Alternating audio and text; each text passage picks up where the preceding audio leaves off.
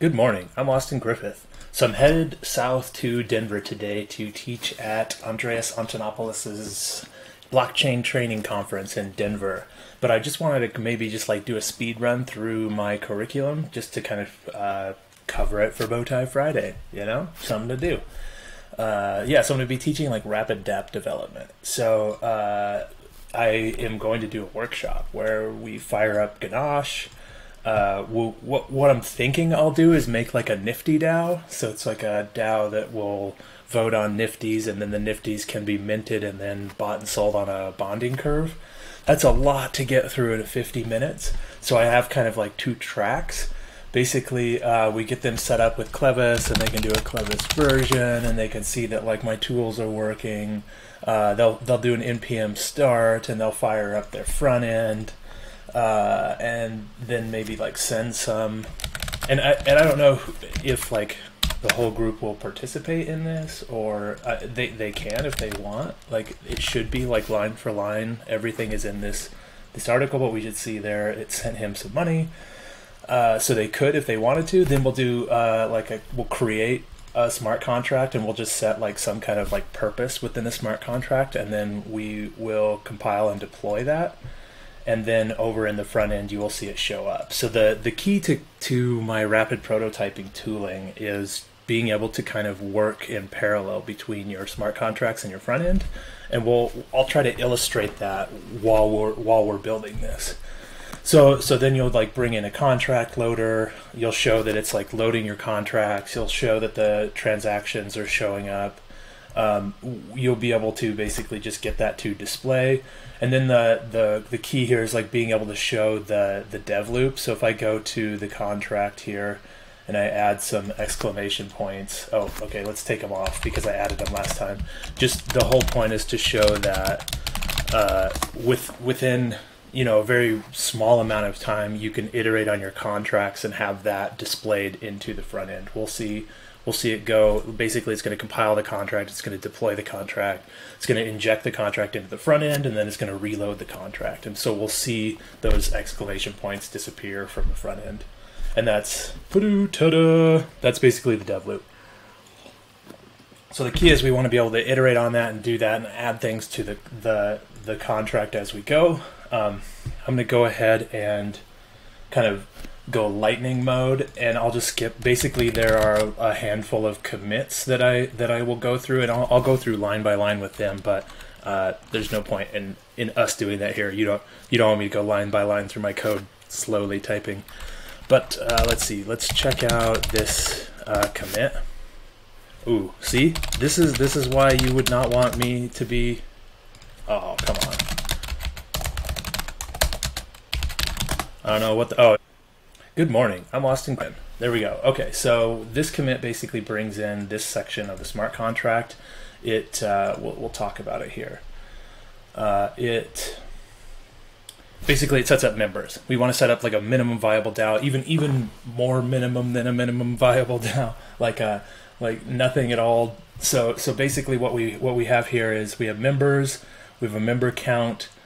We have votes and whether or not they voted. And so what happens is a member can add another member, and if they call add member and that member doesn't have enough votes, it just kind of adds up. So everybody in the DAO has to call add member on a specific address, and then that member will be added as a new member, and the member count or quorum will increase. So let's do a Clevis test full. If you want, we can dive into these contracts just a little bit more. Can I zoom in? Oh, that's nice.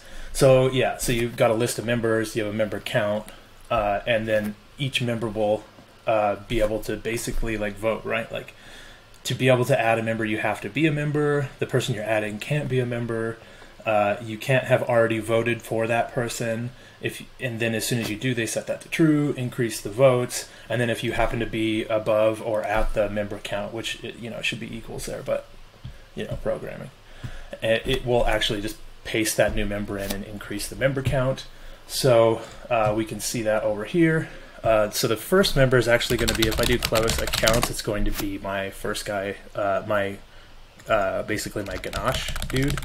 That's this dude here. So right now the only active member is the Ganache, like the command line user, and he hasn't added anybody yet. But if we go ahead and copy this dude's address, and I do, let's just go ahead and add this guy in, we should see him show up in the front end. There we go. So now we have 2 members of our DAO. If we tried to add a third member, let me bring this dude in down here. So we've got a third member here. Both people will have to vote on this third member. So I'll have to add him here, and I'll have to add him here for this to work. Ready, go. There we go. So basically you have an operational UI that's able to add members.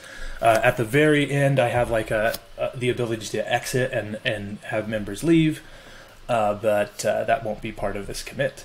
So here's the UI. Basically, it's pulling to pull in the members. It's like old school React. I'm learning all sorts of new stuff now, but this is kind of the way Clevis and Apparatus works. I'll have to upgrade it soon. But basically, yeah, that's the UI for adding the member, and that's how it works. And so the next piece is going to be the non-fungible side. So what we'll do, let me just go ahead and go to the next commit and pull that down. And all of this is public. Anybody can jump in and grab this. So I'll check that out, and I'll do a Clevis test full. So in this next commit, what we want to do is bring in DAO to also be an NFT contract, so owner of, transfer from, all that kind of stuff. And not an ERC7 or ERC20, but an ERC721. So each token has individual metadata and an owner, and is non-fungible, right? So and a URI, right? Like this kind of like web link is sort of the metadata of the token, and normally that's like a JSON file, but I'll probably just use like images. This whole thing is about running through it quickly and kind of like cutting corners and making it easy and simple, but I don't deploy this to production, right? We're just quickly jamming through this. And then the front end, we'll need some kind of UI to allow the members of the DAO to vote in the URI. So for instance, this is a URI from my ETH Denver tokens. We'll just use those. So let's see what the front end looks like now. Yep, exactly. So now not only can members add new members, but they can also add in a URI and a price and a curve. And we'll get to the price and the curve later on, but basically I can copy this, and we'll just call add token. And since I'm the only member of the DAO at this point, like the command line is the only member, I redeployed everything. That's why this guy and the other guy disappeared. But so now he's the only member, and he's able to add a token. So he added the hippo, and basically it's just a URI that is now that we want to now be available for minting. Right, so basically, you want the DAO to be able to pick out what kind of tokens can be bought and sold from the DAO, basically. So yeah, so what we do there is there's an event that is fired when new. Let's just go look at the contract real quick. So here it is. So we've got a token price and a token curve, which we'll cover later. The point here is the URI. So we've got voted in tokens, and this is all tracked by string, and the string is the web link, the URI. So we track who's voted in with a bool. We track votes on the tokens, and then whether or not you have voted on the token. So then same thing with the way we do add member. We're just going to do add token, where you can add a URL at a price and a curve, and if that already exists, it has to be equal to the price and the curve that someone else has already voted in. So kind of there's some obvious like caveats here, but like it's about rapid application prototyping, right? We're trying to build something quick.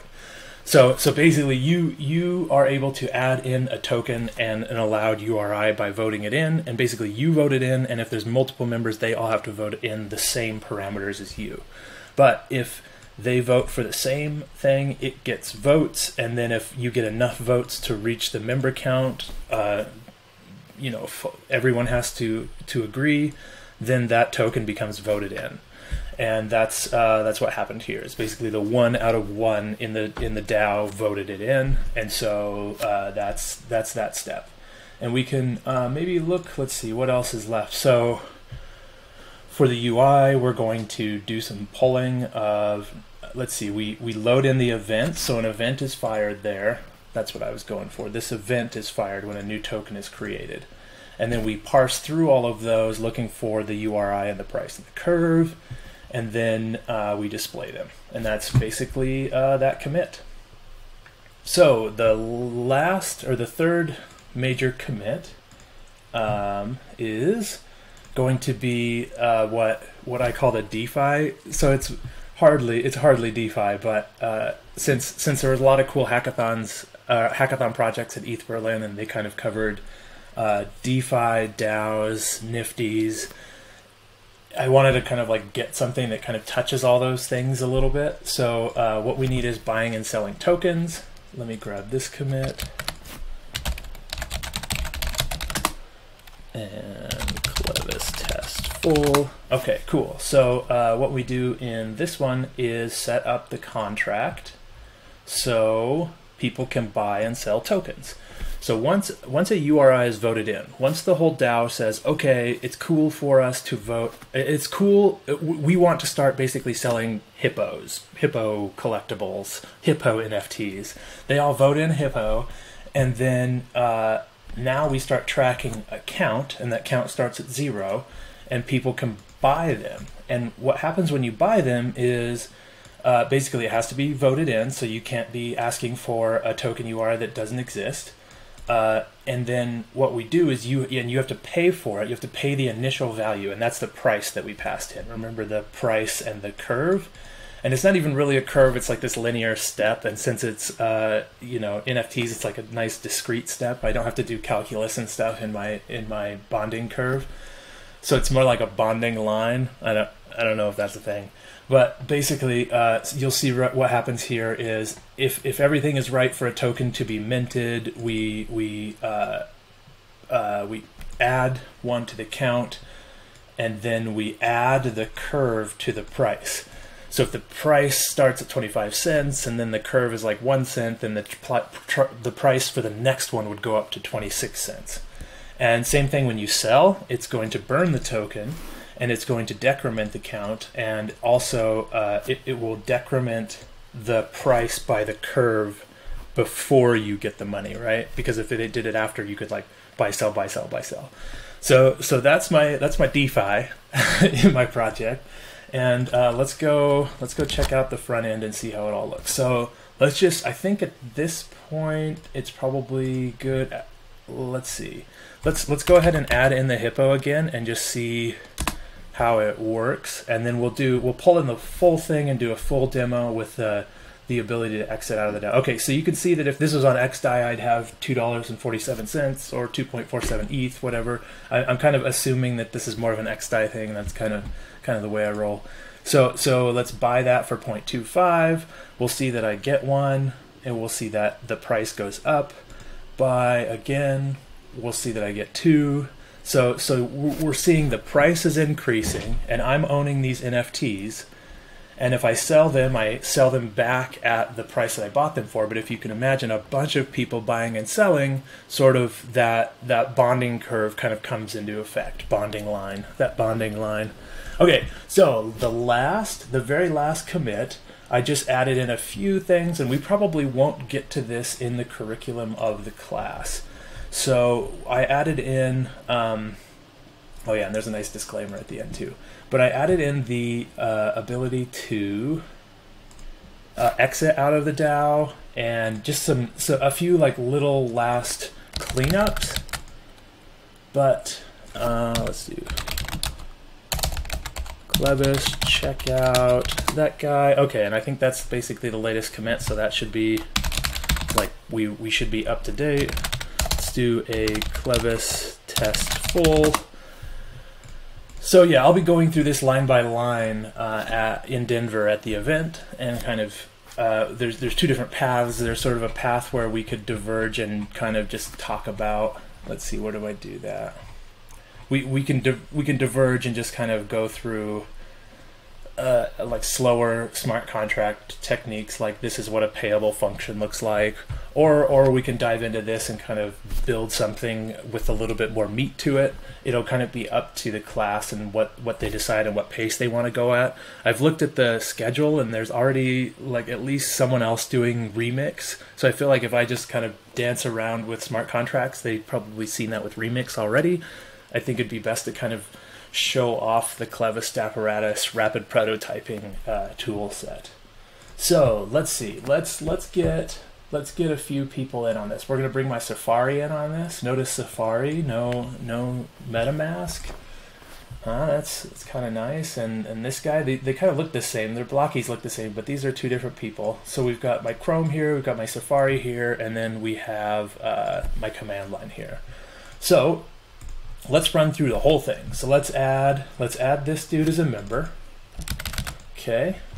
So he's going to add member to the Nifty DAO, this guy, and since he's the only member, it'll be added automatically. Then we'll add this second member. Do you member? I member. Let's do that guy. And then if both people add the member, we should see him show up. There we go. So now we have 3 people. Now, what I'm going to do over here is I'm going to exit the DAO with this dude, because I don't want to mess around with,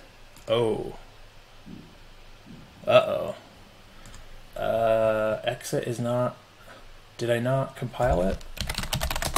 Oh, no, exit is not a member. Did I not commit it?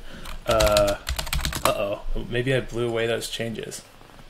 What if I do get checkout master? Is that a thing?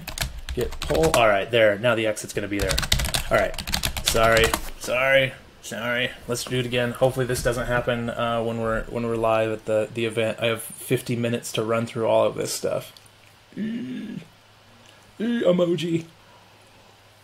Okay, so the new changes are basically there is this exit function that allows a member to kind of step away. Since it requires like full voting of everyone, I figured I would add an exit.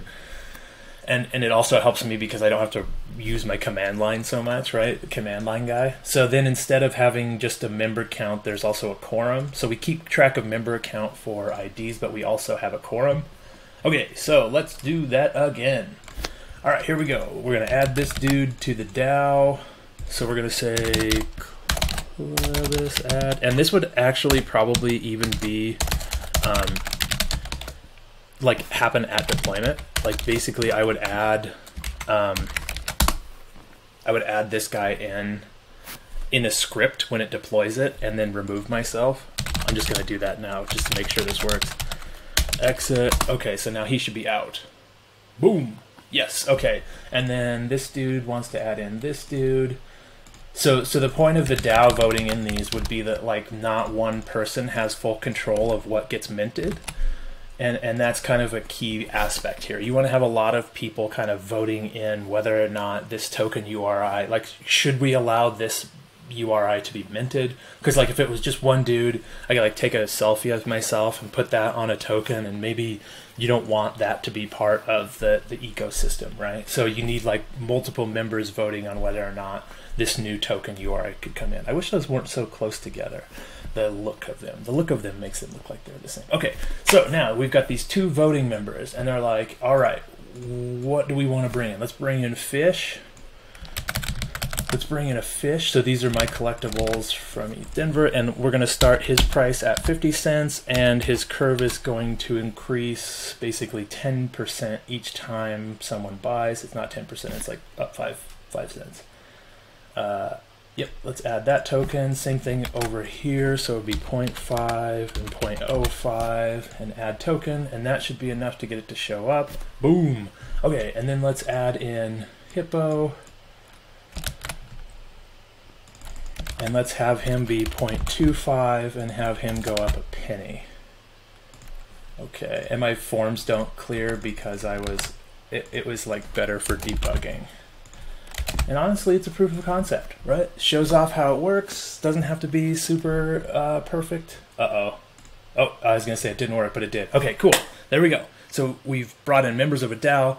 Those members have been able to vote each other in or new people in. One guy has exited.